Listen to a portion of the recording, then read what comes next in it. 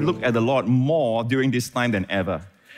It's one thing to look at the headline news to know, what to prepare for. And there's a reason why we have all this live streaming and all that, because of the announcement. We have to be kept abreast of what is happening, but not the details.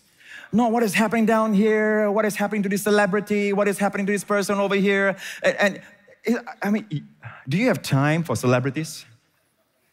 Do you have time to follow them? It's amazing how people have time. People are feeling time is so slow. They want this coronavirus thing to be over. And many people who are workaholics right now, especially, they are suffering. Some of them do not know what to do at home because they are such workaholics. They need to do something. And when they are quarantined, that is suffering. Amen. It is like time is moving so slow all over the world. If only they can accelerate time to the end of this coronavirus thing. Right? What about space? Space is definitely restricted. You can't just freely travel anywhere anymore. Can you? No.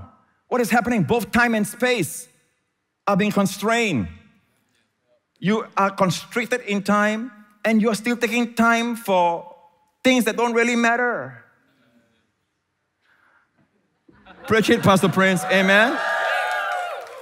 Spend your time for things that really can feed you, strengthen you, bless your family. Amen. Bless your community. Amen. And we're taking time. It's okay to watch dramas and watch Netflix and things like that, but really time is constrained. And before you know it, you're tired and you have not spent time in the Word, which is bread indeed. You have not spent time with the Lord, which is life and drink indeed. Amen. Amen. Labor not for things that does not satisfy.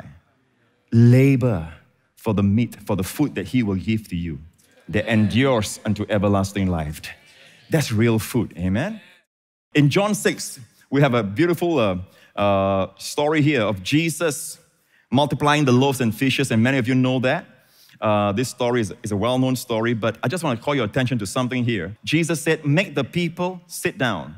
Now there was much grass in the place. Sit down, much grass. Does that remind you of something? The Lord is my shepherd. I shall not lack. He makes me to lie down in green pastures. Now notice that the word sit down, if you look up the Greek, sit down is the word recline. So remember this, position before provision. Position before provision. But what position is it, Pastor Prince? Must I really be in a place where God will be so pleased with me that He will supply me? And no. The position is just nothing more than rest. I want to provide, but I cannot provide for people if they're running around. Amen. Running around ragged, stressed, looking for answers. I can only help them if they sit down. Mary sat down. Martha was busy with her hands and feet. Nothing wrong with that. Amen. But when you sit down and you receive the supply, then your hands will know what to do. Then your feet will know where to go. And you'll do the right thing at the right time because you have sat down. And I love this because it says, now there was much grass in the place. The Holy Spirit had to mention that detail. If you're a sheep and you lie down in green pastures, that means what? You are lying down in the midst of abundance of food. For you, okay, it's like, sit down in the abundance of rice, ramen, chapati, bread. I don't know what's your favorite, but burgers all around you. Amen. He makes me lie down in the midst of burgers. I need not worry about supply. I need not rush out there with all the rest of the people like chickens with their heads cut off. All right, grabbing every toilet paper I can find because I'm sure that He can supply me toilet paper. If He feeds the birds of the air and clothes the lilies of the field, I'm sure He knows how to clothe me. And I'm sure that He knows how to keep me clean. Amen? So what's my part? What's my part? My part is to seek first the kingdom of God and His righteousness, not my righteousness, His righteousness, which is a gift. And all these things, plus toilet papers, will be added unto you. Okay, so let's not panic, let's not worry, let's stop, shh, sit down. Every fresh challenge should cause you to sit down. Position before provision. Amen? Look at Psalms 91. He who dwells, Yashav, sit down in the secret place of the Most High, shall abide under the shadow of the Almighty. So the very first thing you do is not just I claim Psalms 91, I claim this, I claim that, but you are doing it in stress, you are doing it worried. This is not something, you use like, okay, I've said my Psalms 91, God, don't forget. It's not a matter of that, it's a relationship. I pause and ask myself, am I seated or am I in stress? Every morning if you can, spend time with the Lord and just, I like to say this to the Lord. Father, I thank you that my son Justin, my daughter, my wife, myself, I also pray for all of you, okay? At another time. But when I'm lacking in time, I pray for protection for my family and myself. I say that, thank you that every one of us is now in Christ risen. At your right hand, Father. And I stop for a while. Thank you, Father, we are in Christ risen, safe and secure. One time, the Lord sort of opened my eyes and I saw this in Ephesians 6, that we stand in the evil day. Singular, the evil day. Stand in the evil day. That means it's short. But good days, he that will love life and see good days. Days are plural. Evil day. Good days. Evil day. Good days. Evil day. So this coronavirus thing, evil day. Good days. But the promise is not for the world. The promise is for God's people. He that will love life and see good days. Right? It says, watch your tongue. Amen? Watch your tongue. Friends, the Lord has spoken to us. He says, Psalms 91, surely, not maybe, not perhaps, surely He shall deliver you from the snare of the fowler and from the perilous pestilence. This is definitely a dangerous pestilence, right?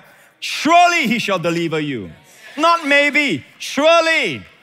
Amen. In fact, of all the verses in Psalms 91, that's the one He punctuates. He starts off with, surely He shall deliver you from the snare of the fowler and from the perilous pestilence. Let's rest in that. Amen. The Lord gave me this picture of the Temple of Solomon being the church in its glorious days. There were chambers attached to the Temple of Solomon, which is the corporate body of Christ. The priests in those days lived in those chambers. And it's like all of us, we live so near the dwelling of God. How near can you get when you're at the Father's right hand? So the first floor is a storage of grain, wine, and oil. And it seems like when the Lord first gave this to me, I didn't realize how much that first floor is going to be open up in the first part of the year.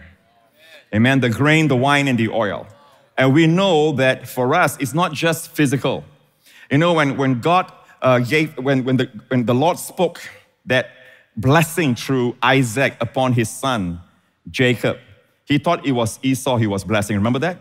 And the blessing was this: God give you the dew of heaven and the fatness of the earth.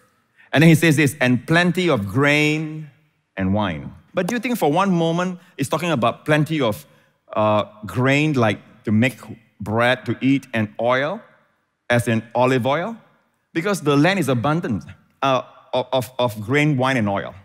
In fact, Esau would definitely live in a place where they have grain, wine, and oil. So obviously it's something spiritual, and the Father blessed him and says, God give you, my son, the firstborn blessing. The blessing that all of us are craving for is the firstborn blessing. Can I have a good amen? In fact, God wants His people to crave for that. In fact, God despised what Esau did, because Esau despised his birthright. He despised the firstborn blessing. And the firstborn blessing, the uniqueness is this: plenty of grain and wine. Plenty of grain and wine. It cannot be natural. So that's the communion right there, the Lord's Supper. So God is opening and God is saying, all this evil in the world is nothing that the grain and the wine and the oil cannot cover. Amen? And the oil, we've touched on the oil. The oil in the Bible always represents the Holy Spirit. The anointing of the oil is the power of the Holy Spirit applied. And we've done that by anointing even the oil, which is symbol. And don't despise the physical symbol, because even in the New Testament, let him call for the elders of the church, the Bible says, those who are sick. And let him pray over him, anointing him with oil in the name of the Lord. Amen? Amen? And that's New Testament, that's the church age. They still use physical oil. It's not the oil itself, it's the power of the Holy Spirit they're trusting in to get the job done. Amen? To bring healing to that sick person. Praise God.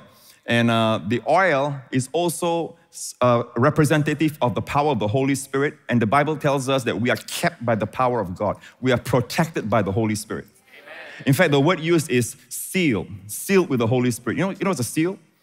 A seal in those days, when they sealed something, like Jesus' tomb was sealed, the rolling stone was sealed with a Roman seal. No one would dare to break that seal. That seal means it protects whatever is inside from theft, from being hurt, from injury. So a seal is a protection. And God is reviving this truth again. I think it's a precious truth. Amen? It's something so precious to God's heart. Jesus says, do this in remembrance of me. So you know what? I gotta speak God's language of love. I cannot speak my language of love. If God feels that this is how he feels love, this is how he feels respected and honored and remembered and appreciated, we're gonna do it. Yeah. Amen? This is our firstborn blessing. Let's seize upon it. Amen.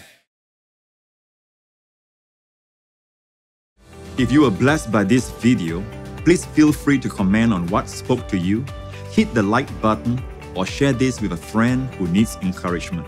Don't forget to subscribe if you don't want to miss out on any of my latest videos.